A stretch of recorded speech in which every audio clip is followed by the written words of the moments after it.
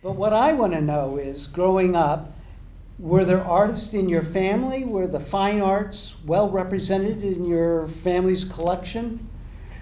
I will answer that, but first I have to say how wonderful it is to see so many old friends here. I had no idea whether anybody was going to come to this. It's fantastic to look out and see so many, I shouldn't say old, although longtime friends. So, and the answer to that is no. There were no artists in my family.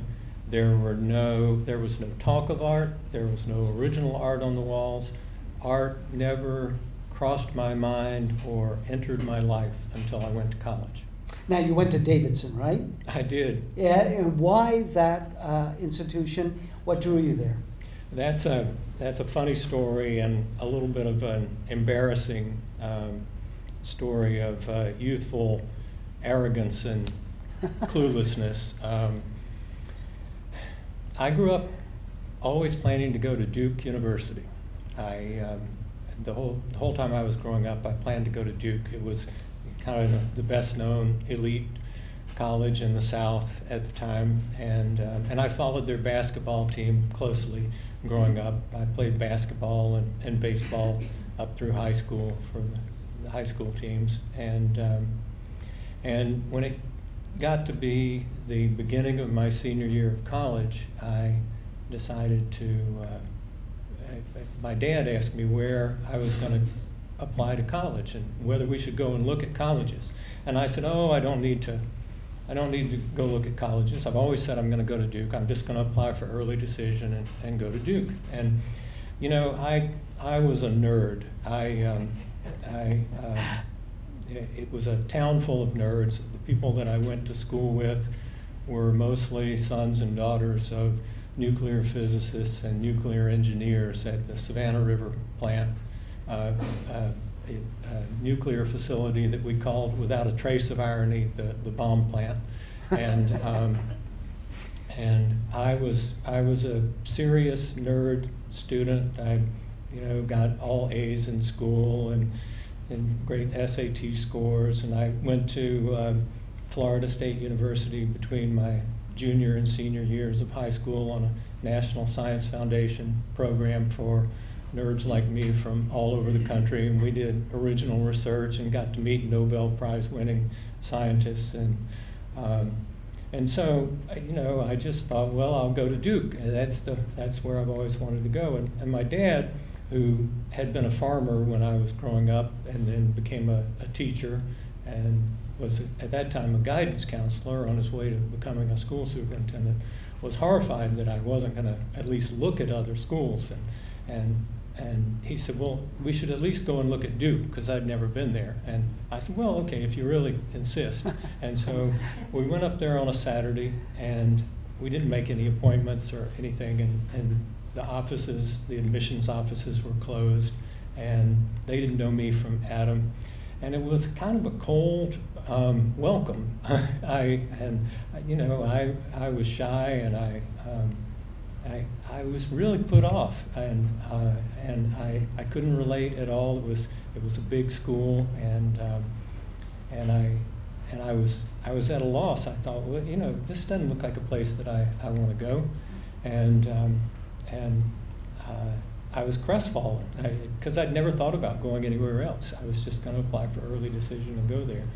And my father said, well, we're going to be driving by Davidson College on the way back home to South Carolina, and why don't we stop there? Because he had always thought a lot of Davidson, and it's a small school, 1,000 students at that time, highly selective, and I didn't know anything about it other than that they also had a really good basketball team. Even though they only had 1,000 students, they were a top 10 team in the country at the time with Lefty Driesell as the coach. And so I said, okay, we can stop there if you really want to. And we got out on a Saturday morning, and we walked onto the beautiful, beautiful campus with these beautiful oaks, and it was just like the most picturesque place in the world. And we're walking across campus, and there is this guy in an ROTC uniform, Colonel Outlaw from the ROTC program. Now, this is 1968, and Striking up a conversation with somebody who was an ROTC officer was not at the top of my list, but he came up and he introduced himself and he said, he said, "Are you looking at the school?" And we said, "Yeah." And he said, "Well, let me take you to lunch over in the student union." And we went over to the student union, and he called one of the professors and had him come out and talk to us. And he was just so incredibly nice, and everybody was so welcoming.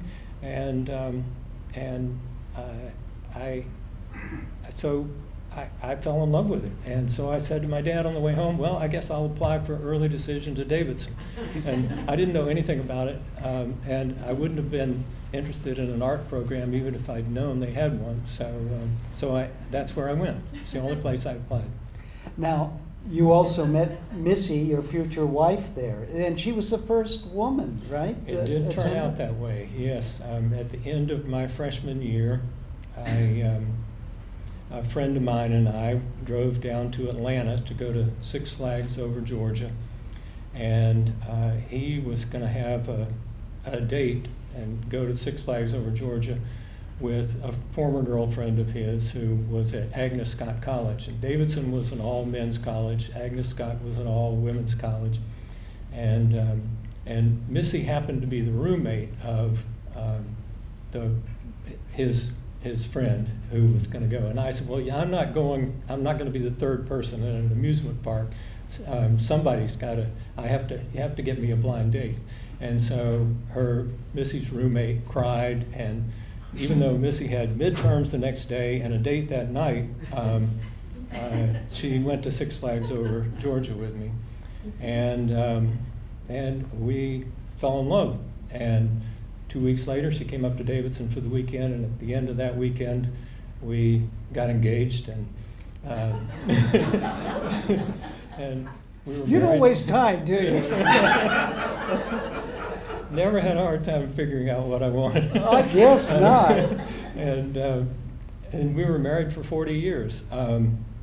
So she came to Davidson the next year. She could take classes as the wife of a Davidson student, but she couldn't be a degree candidate. But all the schools of that sort in the country that were single gender at that time were starting to go co-ed. And the academic vice president actually, after getting to know us a little bit, approached us and said to Missy, "Would you like to be the test case for coeducation at Davidson?" And the school was 135 years old at that time, and it was a big deal. And so we said yes, she said yes, and she became the first and only graduate of the class of 1973, first and only woman graduate of the class of 1973, and the first Davidson woman graduate. Wow.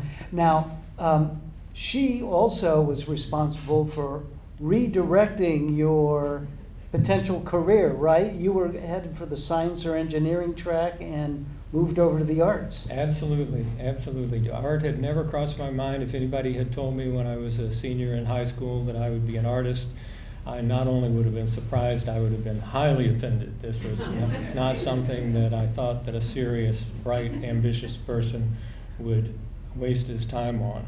But Missy was taking an art class, and the class was out drawing on the campus lawn, and I wandered over one day, and Herb Jackson, who was the painting professor who became my mentor and is, along with Missy, the only reason I became an artist, brought me a drawing board and a big piece of paper and a set of oil pastels, and I sat down and made a painting of trees, if you can imagine. Again, you don't waste time. You go right to the center.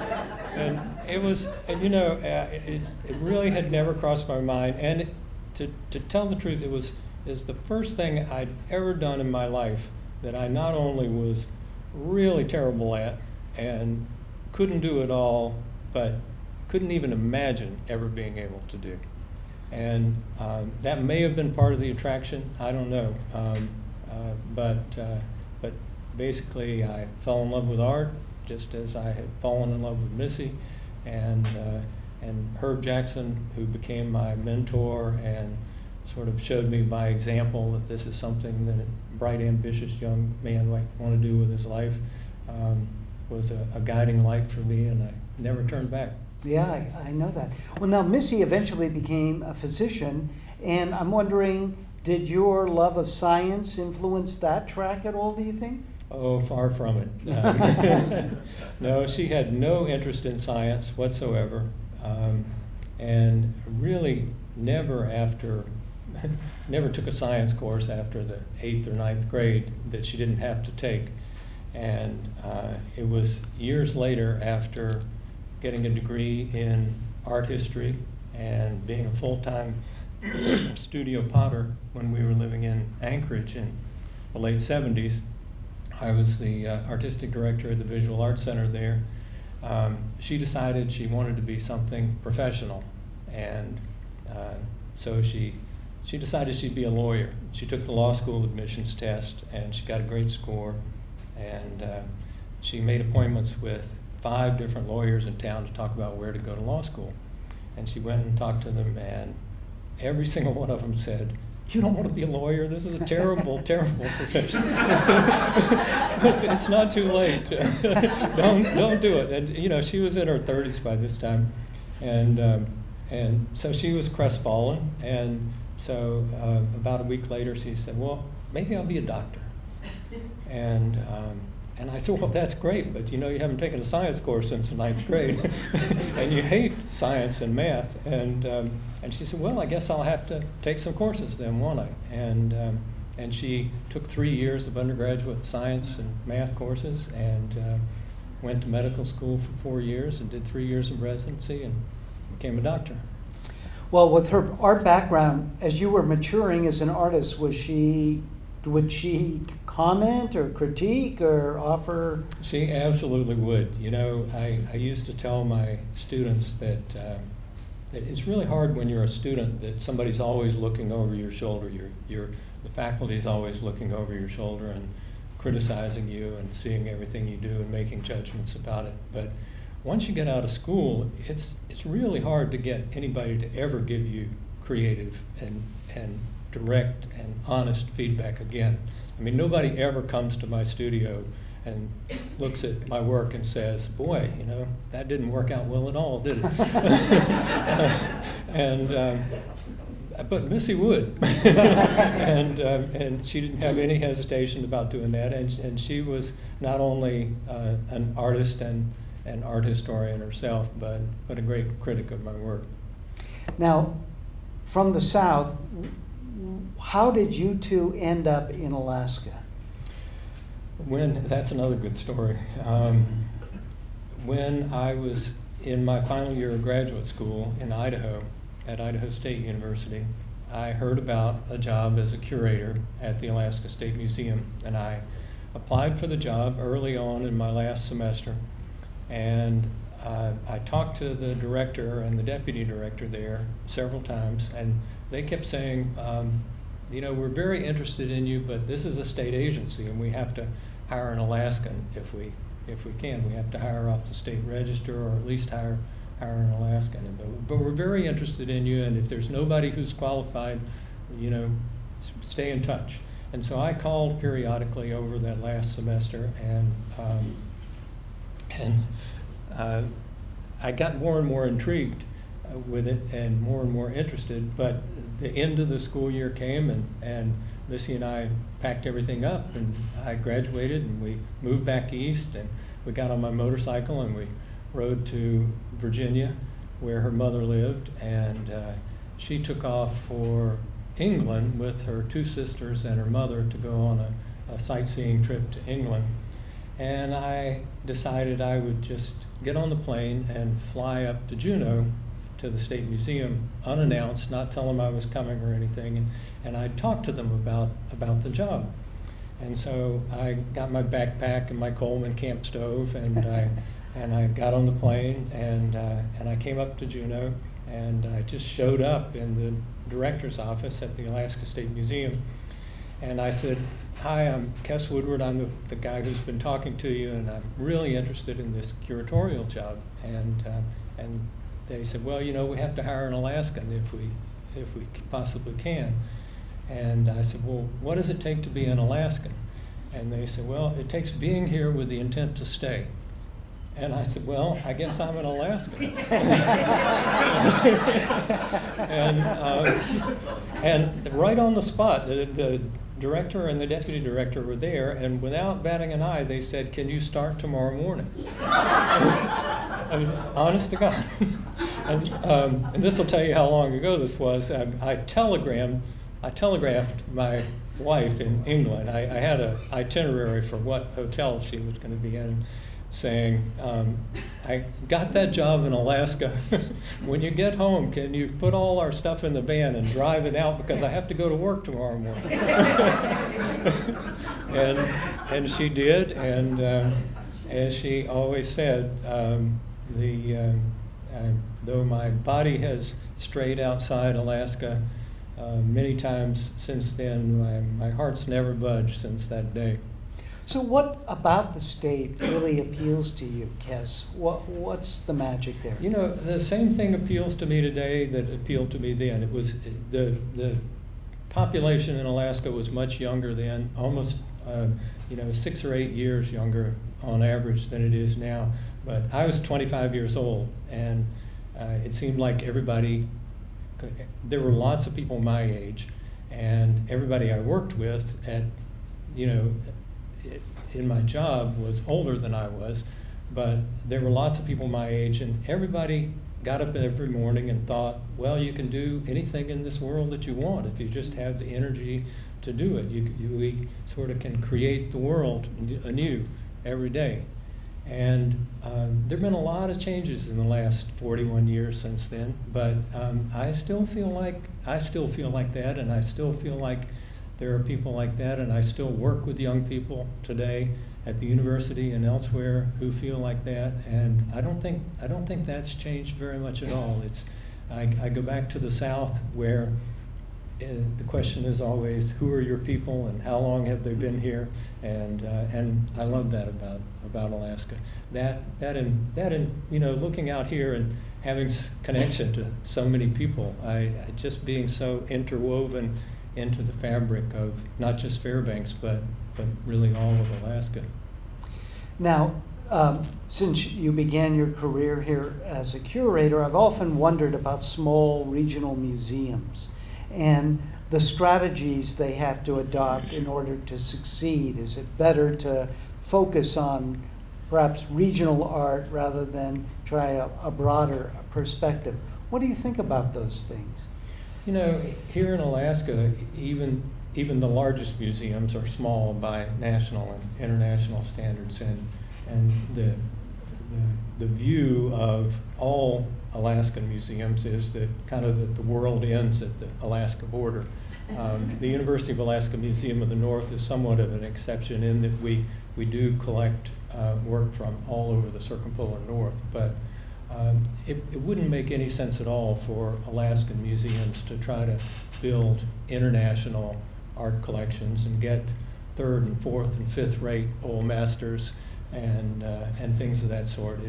It makes a lot of sense for Alaskan museums to collect work that's about Alaska and the North, and whether it's smaller museums like the ones in Homer and Palmer and places of that sort that really have high standards but are smaller, or the Alaska State Museum or the Anchorage Museum or the University Museum.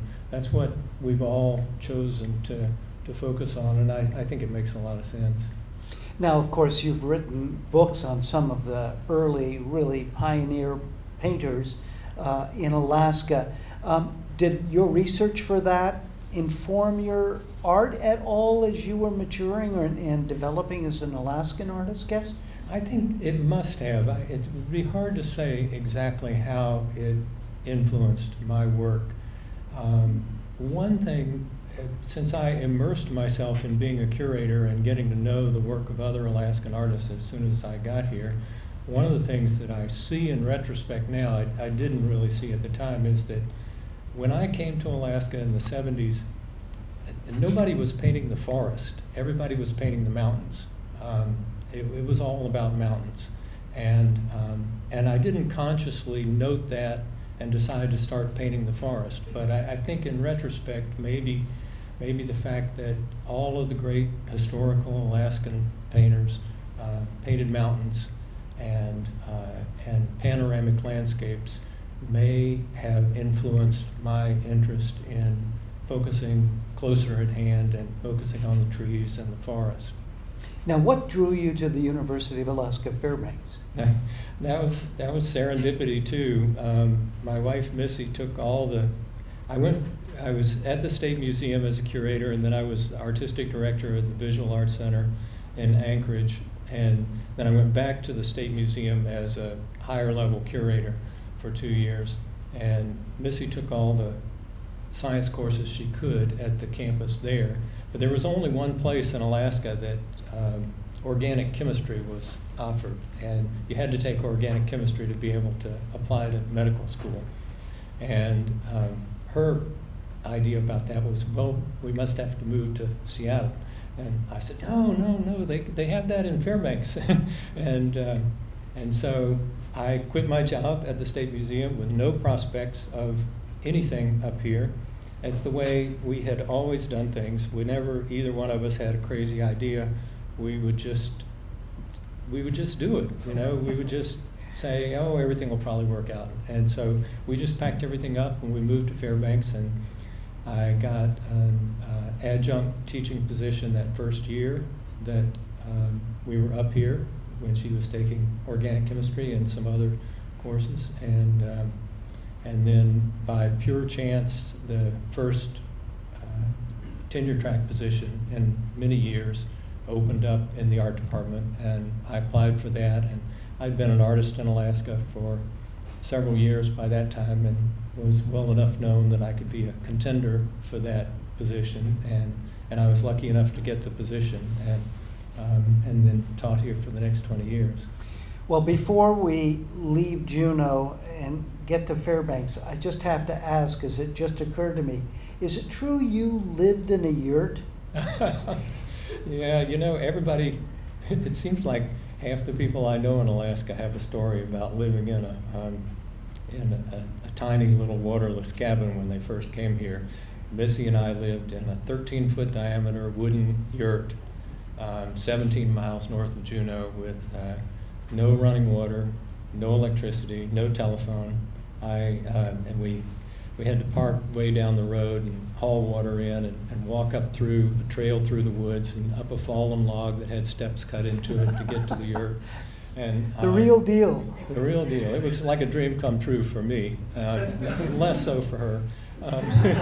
Since we only had one car and I took it to work every day at the museum. In fact, I dug a line and put in a telephone line, and I called my dad in South Carolina, all excited, and I said, Dad, I have a telephone. And my dad very dryly said, well, what won't they think of next? and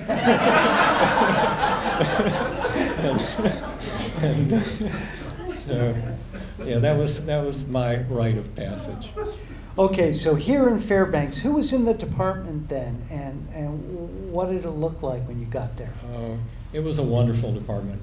You know, I have to say, I looked forward to going to work every single day, and to the people that I worked with every single day in the 20 years that I taught in the art department, and in all the years that I have continued to be involved with the department since then. Glenn Simpson, who's here tonight, was a mentor to me as a faculty member, and Ron Sonungatuk was the chairman of the department. Pretty much everything I know about living in Alaska and doing things in the wild is thanks to hunting and fishing and being with Ron and Glenn, and much of what I know about teaching came from them as well. So they were there Terrence Choi, Terry Choi, some of you may remember, was the painting teacher at the time. Catherine Zulsdorf was the sculptor at the time. Barbara Alexander was the art historian. Stan Zielinski, who's still around, was the ceramics professor at the time. And Glenn was teaching metalsmithing. The Native Art Center was going under Ron Sonungatuk's direction. And it was about the same size department that it is now, but it was just an undergraduate department at the time. Well, that raises a great point. So when you put together, especially when you move into a graduate program, you must have to cover certain bases for the disciplines within art, and then also have a respectable art history program so that there's a context. Yeah, you know, to a certain extent that's true, but every art department, particularly smaller art departments, have certain things in common but have a lot of diversity. You pretty much have to have an art historian, you have to have a painter, you have to have a sculptor. Some art departments have ceramics programs and some don't. Some have fiber programs and some don't. Some have photography programs and some don't. Some have printmaking and others don't. Bill Brody was another of the people who was there in the department and active when I first came and was there for many years. So there's a lot of flexibility, and it really has a lot to do with what the people there are interested in and the kind of leadership that they show. Stan Zielinski really built the ceramics program. We had an incredible metalsmithing program thanks to Glenn. We had a Native Art Center thanks to Ron. Those are really kind of unique things for a small department of that sort. Now, last week, talking with your friend and sometime collaborator, Peggy Shoemaker from the English department, she really cited the growth and the burgeoning number of fine Alaskan writers. How about for the arts, Kes? Did you see a growth? Obviously, as a professor and mentor for many young artists, you've watched their careers, but how's the state of art grown in your time here? Oh my gosh, it's just grown tremendously, and so many of the most prominent artists in the state have come through this program. I don't take credit for them. We don't necessarily take credit for them, but at least we didn't ruin them. You know, there are people like Kathy Carlo, who was a student in the art department and has become one of the most well-respected Native artists in the country. And Sonia Kelleher Combs was a painting student of mine for many years. Annie Duffy. You know, I mean, I could list people for the next half hour who have gone on to become some of the most prominent artists in the state. It's one of the most gratifying things in the world to have a student, like Mary Verhoof, for example, whom many of you know, I suspect.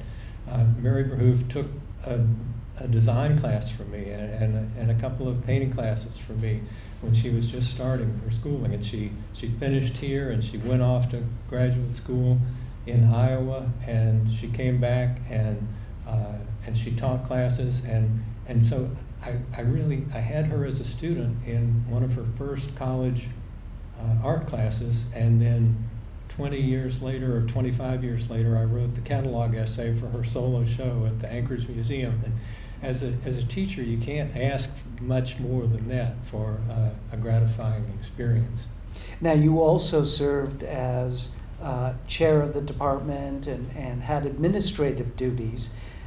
The arts here, of course, the university was founded as an agricultural and mine-centered institution, and I think the arts only came in gradually and a little bit begrudged to a certain extent. When there are tough fiscal times, is it harder as an administrator to argue for the arts, do you think, funding for the arts? Historically, it has been here and everywhere else, but we've held on pretty well in the art department.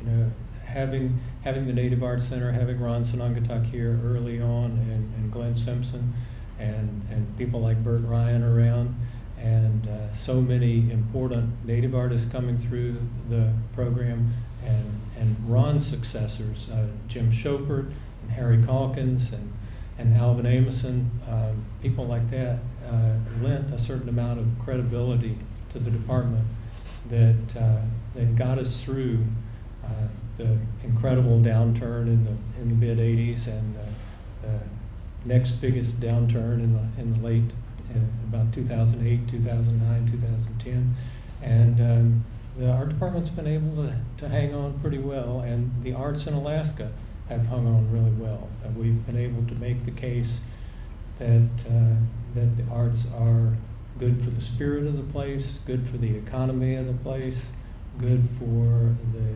vision of the place, and we've had our ups and downs, but we've survived. I want to just broaden that briefly before we go and talk about your work after you retired, but you've also participated on the national level in many committees and groups. So a broader perspective, it always seems to me that the arts on a national scale are also having a tough time and have to struggle for funding. Absolutely, and Alaska has been really at the forefront of some of those battles, and the leaders here have been leaders on the national scene as well. The directors of the State Arts Council here have been movers and shakers on the national level. We had one of the first Percent for Art programs in the nation, and it's been challenged and under siege any number of times, but it's never gone away. And it's a struggle, but we've continued to make the case, and we've found ways to show that a healthy society needs the arts, and to include the arts along with science and technology and engineering and mathematics as being important elements of what a great university and a great state needs to be at the forefront of. Mm-hmm. So after 20 years of teaching, you decided to retire and devote yourself to painting. Now, traditionally, that's a tough gig. Before we turn to your art specifically, what do you tell young painters and artists about making a living doing their passion and their art? You know, there's a contemporary painter whose work I've always admired, named Chuck Close, who has a quote about that I always tell people. People asked him sometimes, what do you do when you don't have any inspiration, or where do you get your inspiration so you can start working? And he sort of scratches his head and says, inspiration is for amateurs. Professionals work. And I think that's really 99% of it. Is I go to my studio, I try to be in my studio by 9 o'clock every morning and go to work, and I paint all day. And when Dorley's has rehearsal in the evening or is practicing, as she does many long hours of the day, I go back in the evenings and I paint more. And I was not burnt out on teaching when I retired in 2000. I was loving teaching, and I just wanted to see what I could do if I just went to my studio and I painted all day, every day. And it's still kind of a miraculous thing to me that I get to do that. There are very few days in my studio that I don't stop at some point and just say, wow, I can't believe I get to do this. But that's really the key, is you just do the work, and you follow, you do what you're called to do, and you put the work out there, and you hope that people are interested in it, and that you can make a living at it. Well, you mentioned Dorley. We should say that several years back now, Missy, of course, passed away, and you met Dorley, and at about that same time, her husband died, and so several years later, you married. Now, she's a flutist and the principal of the Fairbanks Symphony Orchestra on the faculty of UAF's music department. Does music play an increasing role in your inspiration now when you're painting? Both music and Dorley play incredible role in my life in every aspect, including my work. Yeah, you know, that's the other big watershed in my life. In 2010, my beloved wife, Missy, we were in our 40th year of marriage, and she was working out at the athletic club, getting ready to take a long walking trip in Spain together, and she had a heart attack completely out of the blue and died, and without any warning or any rhyme or reason. And you know, my life was just, it was just unbelievable. And amazingly enough, 2 weeks later, my longtime friend Barry McLean died, not quite as suddenly, but just as unexpectedly, of a runaway infection that he'd been fighting for some time, but which we all thought he was going to beat. And Barry and I had traveled all over the country together to museum conferences and roomed together and done all sorts of things together as colleagues. And Barry and Dorley had been at mine and Missy's 25th anniversary party and at countless other events together. But Dorley and I had never had a one-on-one conversation, and we're still discovering, we still, nearly every few weeks, one of us will say, well, you know, I was at the party at that person's house 30 years ago, and the other one will say, oh, I was at that party too, and you know, we just never noticed.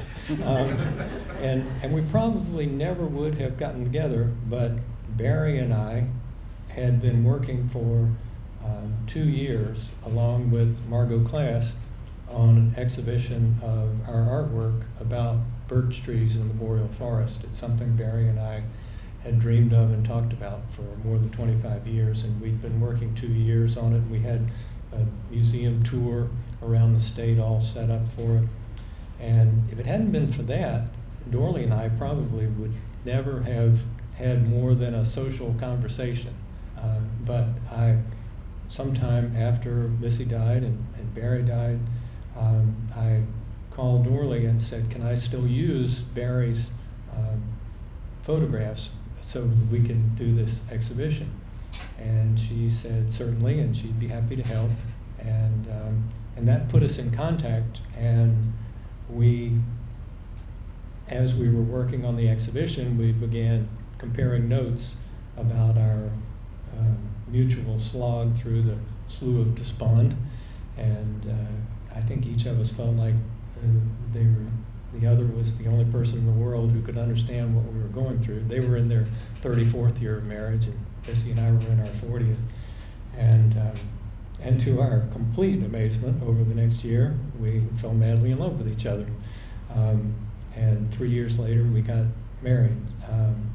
And that is, you know, one of the very happiest things in my life, and also just been a revelation to me because it introduced me to music. I knew nothing, absolutely nothing about classical music.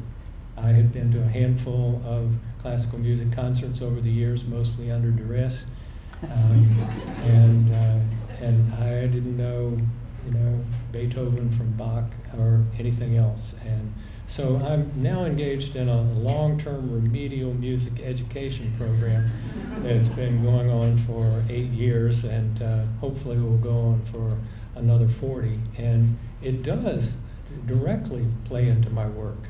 There are pieces that I have made in the last few years that are based on musical concepts that I'm learning about, in addition to the mathematical concepts and the scientific concepts that I have been involved with for so many years. And so Dorley is a major inspiration, and I tell you, it's just, I mean, I've led a charmed life. I truly have.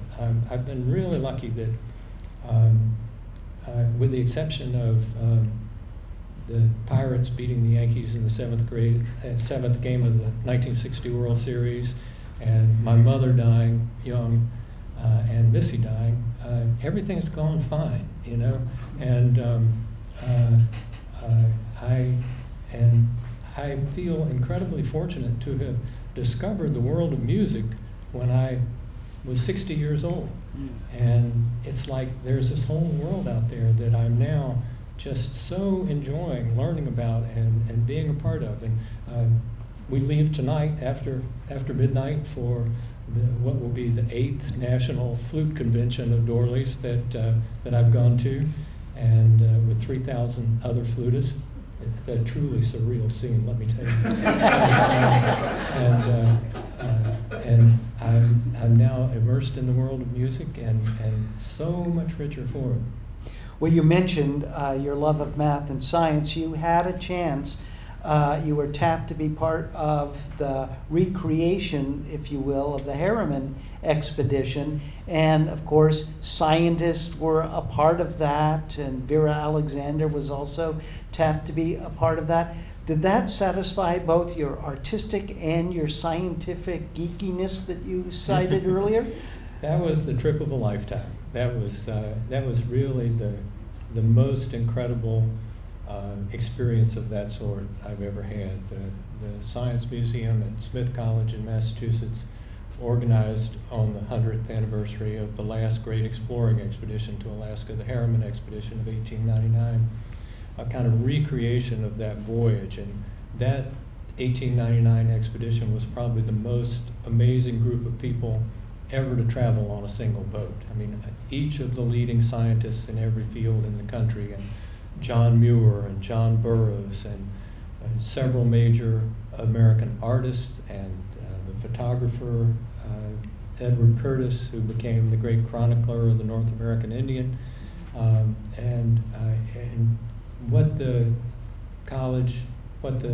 museum at Smith College tried to do was put together a trip that would follow the route of that expedition for 30 days, stopping at all the same places along the entire coast of Alaska, up through the Bering Strait and down the coast of Siberia. And it was wonderful to get to go to those places and every day go ashore in Zodiacs and each do our respective kinds of work. But it was even more amazing to do it in the company of incredible scientists, incredible writers, and I couldn't believe I got to be the expedition artist. It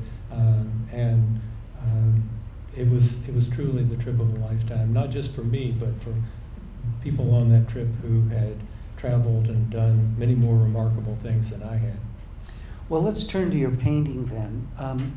From those early days on the campus of Davidson with your tree picture, have you noticed your technique, your style, your approach to your subject matter change at all, Kes?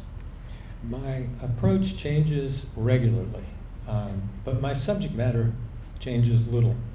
You know, I tell people only half jokingly that most artists paint lots of different subjects, but they paint them all the same. And I paint pretty much one subject. I mean, I paint the landscape. I do paint things other than trees in the boreal forest. I paint mountains and rivers and even people sometimes, but for the most part, I paint the boreal forest. But it's real important to me that when I go to my studio, I'm doing something new all the time. And so people regularly remark when I have each solo exhibition that it looks different from the last time. The subject matter is often very much the same as the last exhibition, but I'll move from oils to acrylics, and I'll move from thin paint to thick paint. I'll move from more detail to less detail. And I'm always trying to sort of trick myself into painting myself into a corner where I'm trapped and I have to work my way out. I think the hardest thing about being an artist for a long time is avoiding making copies of your own work and eventually making parodies of your own work and finding ways to keep it fresh and for it to be pitched battle the way it is for me, part of that is not a lot of natural facility. There's still many days in my studio that I think the same thing I thought that first art class I ever took. Why is it that I ever thought I could be an artist? Honestly, that's so true 50 years later. That's the key for me, is to be doing something new all the time. And I've been lucky enough to do things like work with Jan Daw and the group that are doing research on the boreal forest, who have made me see birch trees in new ways, notice things about birch trees that I've been painting for 40 years and had never noticed before. So again, I lead a charmed life. I just sort of stumble along and I do my work, and people call me on the phone and they say, how would you like to do this? And I go, and it's eye-opening and it's revelatory, and I just try to respond to it. Well, I want to talk about a couple of collaborative projects that you've been a part of. But first, one of the elements about your painting that I find interesting is they operate at a remove. So if you're farther away from them, they resolve into, something I can grasp. But I look more closely, there's an abstract sort of fractal pattern running through them. And is that part of the intent? And how do you capture those different scales in one painting? With great difficulty, right? Yeah. I do a lot of walking back and forth in the course of every painting.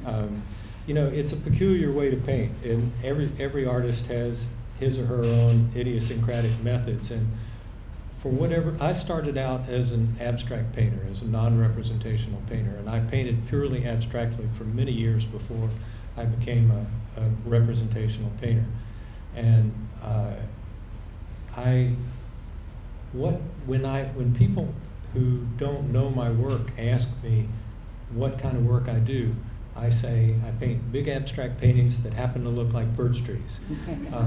And what I always want is to have my cake and eat it too. I want, when you're across the room and you first see that painting, for it to be all about birch trees in the boreal forest. I want it to say something meaningful, personal about light in the north and the boreal forest.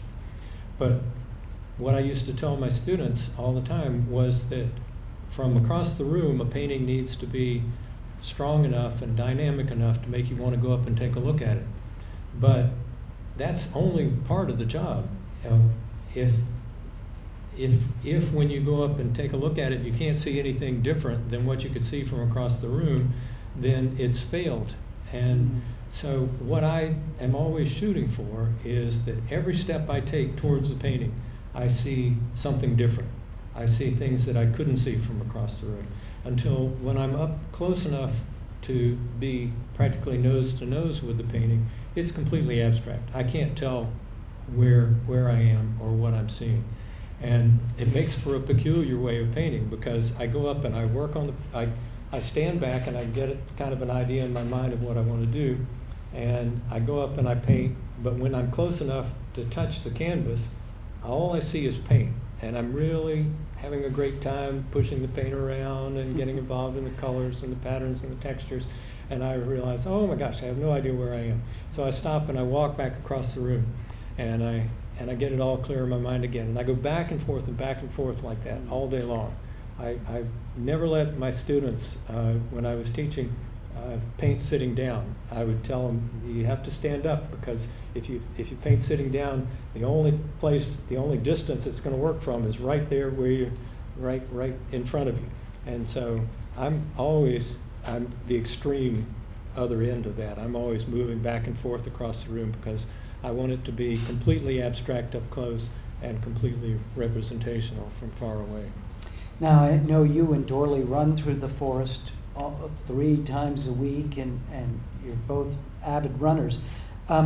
So you must observe the world around you on quite a familiar basis. But how do you bring it back into the studio, Kes? Do you take an image, or are you just so familiar, or does a piece of the landscape or a tree say, okay, I've got that, I'm going back to the studio and represent that?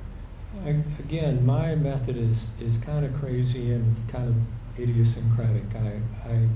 I don't carry a camera, haven't carried a camera in years. I do have an iPhone and I do take snapshots for reference. But when I'm out in the landscape, I try as hard as I possibly can not to even think about how I might paint it, whether I'm in Denali Park or whether I'm in the forest in the woods behind our house. And I fail at that. I mean, I can't help but think about it, but I try really hard not to. I try to just be there in the forest, appreciating the forest, looking at the forest, seeing the trees, seeing the mountains, whatever. And then I go back to my studio and I work on whatever I'm working on. And months later, sometimes years later, I'll go to my studio one morning and I'll think, okay, now this experience that I had this many months ago or this many years ago has kind of worked its way down to a place in my consciousness where I have something maybe not profound, but at least personal to say about it, something more than, isn't this a pretty place? And I never know when that's going to happen. And for somebody who's as obsessive compulsive and orderly and neat and tidy as I am, it's very strange to me how little control I have over what I paint. I only ever work on one painting at a time, and I worry desperately about every painting of how it's going to come out. But I don't know until I go to the studio in the morning to start a new painting, what I'm going to paint. And I can decide I should do this or I should do that. It doesn't make any difference. I go to the studio and whatever I need to paint, that's what I have to paint. And I do use my snapshots for reference, particularly for things like painting Denali, where everybody knows what the shape of every little peak and ridge and things look like. You can, if you're painting anonymous mountains, you can get away with all sorts of things. And one of the great things about birch trees is they're very forgiving. You can do all sorts of weird things to birch trees, and they still look like birch trees. Yeah. But I don't look like that. What do I? Yeah. Well, now you mentioned several collaborative ventures, the One Tree Project with Jan's work, but also I'm thinking of writers like Peggy Shoemaker with her book Blaze, Frank Sos in Bamboo Fly Rod Suite. What do these collaborative efforts bring to you? Oh, they get me outside my own head, and they give me the opportunity to work with people who are just so incredible and who are thinking about things in a totally different way from me, and they make me produce things I never ever would in a million years. Frank Sos and I were in undergraduate school together. He came up here 10 years after I did, purely by chance, and we knew each other in undergraduate school, but we really became close friends after he became up here. But collaborating with him on the Bamboo Fly Rod Suite and other projects was very, very meaningful to me. And Peggy Shoemaker has been just a very dear friend since her earliest days in the English department, some years after I was in the art department, and working on Blaze together and doing a year-long project in which she wrote a poem and I made a painting in response to that, and then she wrote a poem in response to that painting, and then I did a painting in response to that. Those were just amazing things. John Morgan and I were on a long canoe trip in 2003 together. Raft trip down the Copper River, and 10 years later he wrote a book-length poem about that voyage, and we collaborated on a publication for that. All of those things get me outside my head and make me see things in new ways and give me the opportunity to learn from people who are grappling with the same sorts of questions about our relationship to the natural world that I am, but doing it in other mediums. Well, finally, I have to say, one of the pilgrimages I make every time I pass through Anchorage is in the airport there. Your work was translated into a mosaic that graces part of a column in the ceiling there. That must have been kind of outside your comfort zone. Very much outside my comfort zone. I worked with a sculptor in Anchorage, Sheila Wine, who has done a lot of public art projects, and she handled all of the logistical and engineering and negotiating details for that, made it possible for me. I really like going to my studio every morning and working all alone by myself on exactly what I want to work on. And the only percent for art projects that I've ever done, and I've ended up doing several of them, I've sort of been either tricked into doing or asked to do and unable to say no. I don't apply for those things because I don't like having to accommodate my vision to what I think of as being some kind of public sphere. But that was an incredible opportunity, and it was. But it was so far outside my comfort zone. It was 2.5 years. It was more like putting on an opera than going to my studio and making a painting. And the good thing about it was working with another artist to make it happen, and working with the best glass and mosaic firm in the world, the Franz Meyer of Munich, who were just incredible. And thanks to them, they were able to translate an image that I made into, with 750,000 tiny little pieces of glass and stone, into what looks like a giant painting of mine on the ceiling at the Anchorage Museum. Yeah, it's remarkable. Coming to the Anchorage Airport. Yeah. Well, Kes Woodward, I want to thank you so much for spending time with us tonight. Thank you, Robert. Yeah. Are you training for the marathon? You bet. You bet. We'll be out there. Yeah. And I'm looking for you out there too. All right. Well, the Equinox Marathon. Equinox Marathon, yeah. I've been a runner for all of my adult life, but only a racer since Dorley and I got together. When I got together with Dorley, I had to go to all the races anyway, and I realized it would be a lot more fun to run than to watch. And so now I'm a bad combination of slow and competitive, but I'm out there. Well, once again, Kes Woodward, thank you for talking with us. Thank you.